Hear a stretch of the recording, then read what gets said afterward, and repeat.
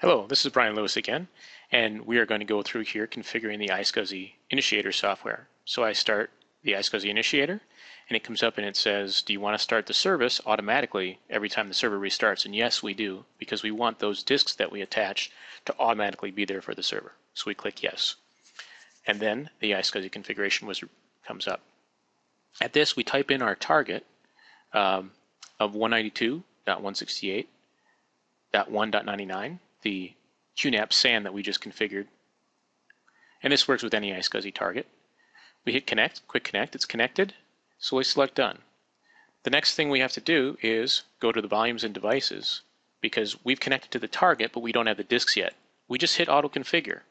Auto configure brings up the two disks that we've got configured, select OK, and we're done. We're now connected and we have the disks connected as logical disks. So let's go into Server Manager.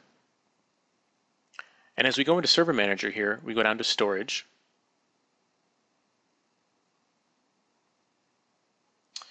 In Disk Management, we see the graphical view of all of our locally attached disks and our SAN disks. The server sees them as local disk, so they're the same as if we had a physical disk in the box. So we're going to right-click on there and bring the disks online. Right-click on Disk 1, online, click on Disk 2, bring it online.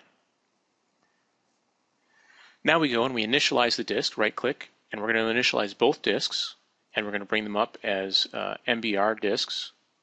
Next, we have to create a new volume on there. I'm going to create a new simple volume. I'm going to take the full size, 1 gig. This is going to be our quorum disk. I'm not going to assign drive letters at this time. I could, but because I'm going to use them in the cluster, I'm just going to leave them unassigned with drive letters.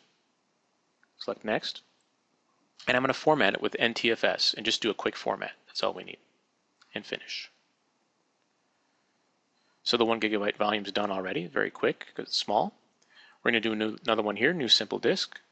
Take the entire space because this is what we're going to use for our virtual machines we're going to store on here. Again, we don't want a drive letter. We go through and format. And that's it. Now we have these disks all set up and ready to go. From other machines, we connect up to them with the iSCSI target the exact same way. And then they're available there. We never have to format them again. They've only need to be brought online and formatted once. And that's it.